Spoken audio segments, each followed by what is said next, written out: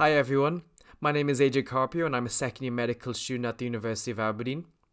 Today I'm going to talk to you about my experience of developing an educational escape room as a first year medical student. September 2023. The University of Aberdeen welcomed the largest cohort of incoming medical students in its history. Over 300 year 1 medical students overcame many challenges to get in, but little did they know, they faced one more obstacle. On the very first day, students who had never met each other had to work together to beat Calidus and his minions to stop climate change and escape the room. Now, I know we're all here today at this showcase because we're interested in escape rooms and we'd like to find out more about their role in education. But I can appreciate that some of you might be skeptical about their utility. You might be wondering, do students actually learn anything from escape rooms? How do I go about making an escape room, and how long does it take? Do I need any special skills to make an escape room? These are questions that I will answer in my talk today. Let's start with the basics.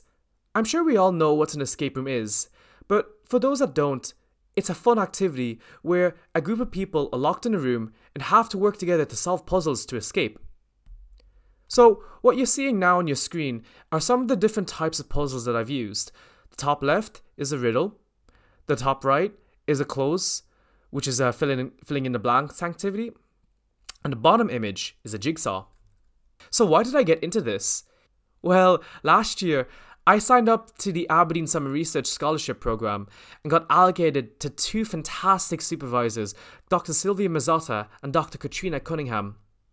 In fact, they're already interested in escape rooms as a learning pedagogy. Dr. Mazzotta already implemented them in her course, and you can see her poster about it to the right. My project aimed to build up on her fantastic work, so over a 6-week period, we decided to investigate if escape rooms could be used to teach new concepts in medicine.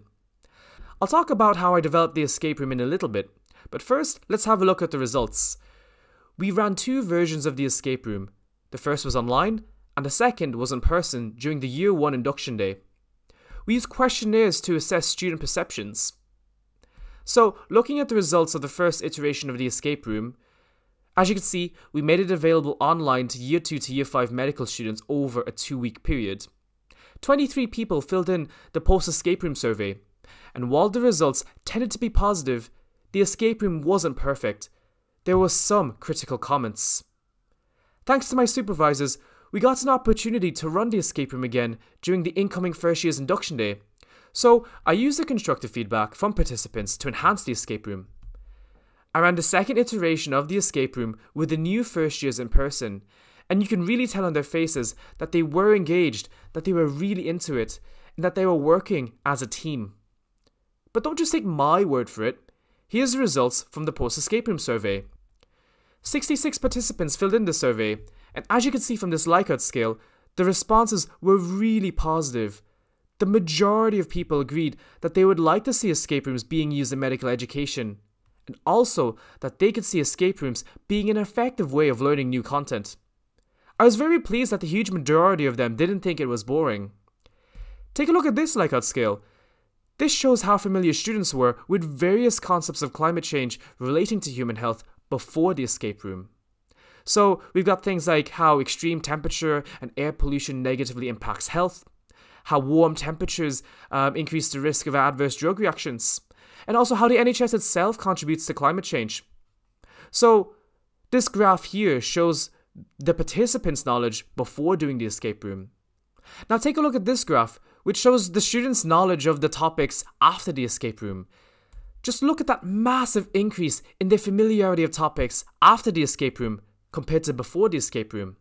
So now that I've demonstrated that escape rooms could be used to teach new topics, let's explore how I developed the escape room. So starting off, I had one small problem. I never tried an escape room before. I had to learn from scratch how to make an escape room from the ground up. So I scoured the internet for resources and looked at examples of escape rooms in medical education.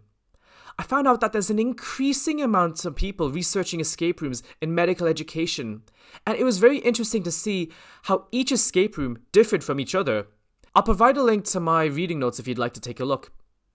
I think the biggest game changer for me though was the Escape Room in Education Showcase Conference last year. I learned so much about what makes an escape room enjoyable, what the fundamental aspects are, the design considerations, what tools to use, and most importantly, the developmental workflow. And I'd like to share with you the workflow that I used in developing my escape room. So I divided my workflow into two phases. The first is the planning phase, and the second is the developmental and execution phase. So I'll just go through each of these one by one. So starting off by picking a topic and establishing the learning outcomes. So with any learning pedagogy, it's very important to establish what you'd like to teach students. I believe escape rooms are a versatile medium, so I think you could teach about anything really. In my case, I needed to pick a medical related topic, but it's quite difficult because medicine is quite a big field. As my project aimed to assess if escape rooms could teach, this topic needed to be something that students would not have much knowledge or experience of. The answer came quite serendipitously to me. From another summer project I was doing, I learned that there is a huge relationship between climate change and healthcare. Did you know that there's harmful greenhouse gases in inhalers? Or that using diuretics is risky in hot temperatures? Did you know that over 60,000 people in Europe died due to heat stroke last year? With all of this in mind, I found my topic, the health effects of climate change. I used PubMed and Ovid to search through literature for information regarding the relationship between climate change and human health. I created these learning outcomes for the students, and I decided to focus my escape room on the cardiovascular and respiratory health effects of climate change. Once you've created learning outcomes, it's a good idea to work on a narrative as it allows you to build immersion in the escape room. I'm by no means a narrative expert, but I would recommend Dr. Fortress's talk last year, as it was very comprehensive, and I feel like I wouldn't do any justice to it. But I can at least try. I would recommend trying to link the narrative with the topic you are trying to teach, and making sure that the narrative is logical, so that, there's no loopholes or anything. There has to be a reason that the participants are trapped, and why they need to hurry to beat the timer. Here's some of the prompts that I used while designing my escape room. My learning goal for students was for them to have a greater awareness of how climate change affects health, and I matched the narrative with this by personifying climate change as calidus, which means hot or warm in Latin. Students would learn how to defeat calidus by completing the puzzles. The thing is, calidus is releasing greenhouse gases and air pollutants at a large scale, so students are encouraged to escape quickly. As to why participants are in the room? They fell asleep during a lecture and they dreamt up everything. And the reason why the doors are locked is so that calidus could prevent participants from stopping himself and his minions. But luckily, someone from the future smuggled in codes in the form of puzzles in the rooms. So, I introduced the narrative in the pre-briefing session, but I also introduced it throughout the escape room, just interspersed in the slides, using Geniali. At this point, it's a good idea to identify what resources you have available to you. Time is a resource that is very important, yet it is often overlooked. You should consider how much time you have to make the escape room, and also if you have a dedicated time in the academic calendar to run the escape room with students. As I developed the escape room over the summer, I knew that students would not be able to attend the escape room in person, which meant that I was limited to making the escape room online via website. You also have to consider your budget. Do you have money to buy props to make physical puzzles? In my case, I had no budget to work with, which meant that I had to use tools that were cheap and easy to use. After experimenting with different tools, I settled on using WordPress alongside various plugins to host the escape room on the website. And I also used H5P alongside Geniali to create various types of puzzles. The total cost of the whole project? £13.53 for web hosting and to purchase a domain, which I think is pretty good. Location is another important aspect that you need to consider. In my case, we expected over 300 students to show up, So we booked 3 to 4 rooms and ran multiple sessions to accommodate everyone. So we've identified the resources available to us. Now we need to consider things from a student perspective. First of all, we need to understand who our target audience is so that we can tailor the escape room to them. In my case, most of the participants will be school leavers, but I also recognize that some people may have a previous degree. So with this in mind, I base a teaching material to build up on secondary school knowledge so that everyone will be able to participate.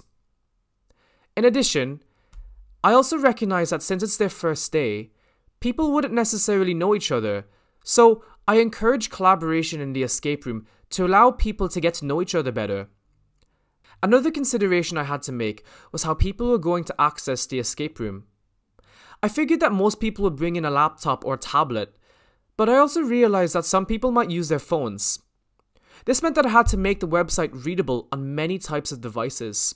I also needed to consider what to do if students got stuck at any stage of the escape room. We decided to run the escape room in person, and we recruited volunteers to go around to help and prompt people. In addition, I also integrated hints that pop up on each page after a few minutes. In addition, I needed to consider how the number of participants would affect the Wi-Fi connection. I anticipated that a few hundred students would slow down the Wi-Fi, so I designed the website to be lightweight and to load as fast as possible. A considerable amount of time went into developing a cache system for the escape room, as well as using Cloudflare to back up the website just in case the web hosting crashed due to the huge amount of users. That brings us to the second phase of our workflow, which is the developmental and execution phase. So we'll start off by developing puzzles and matching them with the learning outcomes. And this is where you have to be creative, as the puzzles should have some element of the material you are trying to teach.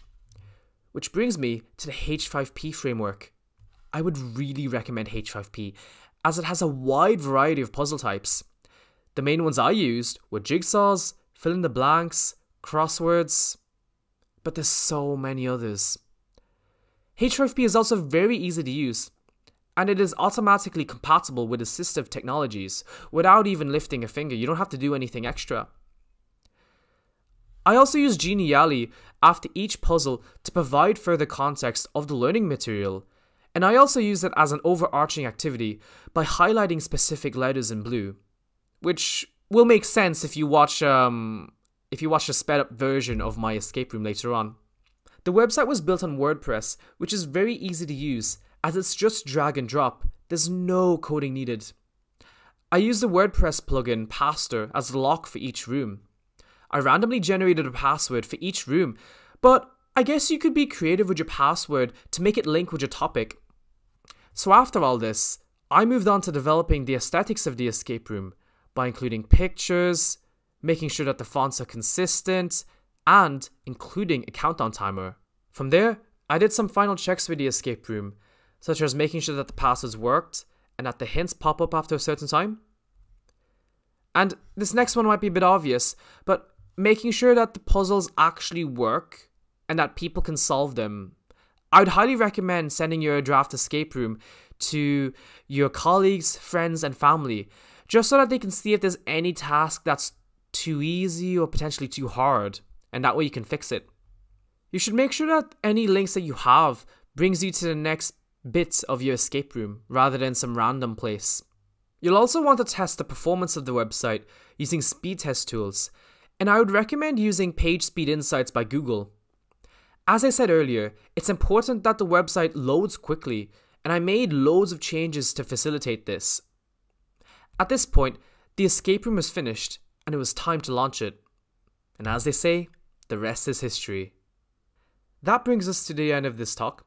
Thank you very much for watching. I hope you enjoyed it, and I hope you found it helpful. I'd like to thank my supervisors, Dr. Sylvia Mazzotta and Dr. Katrina Cunningham, who are both fantastic supervisors and have supported me really well, and I couldn't have done it without them. I've also included a QR code to a sped up video of my escape room. It's 3 minutes long, and if you want to look at what my escape room is like, feel free to scan it. I've also included my email down below, just in case if you have any questions.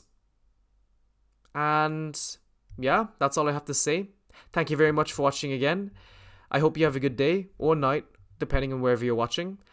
And best of luck with your escape room making journey.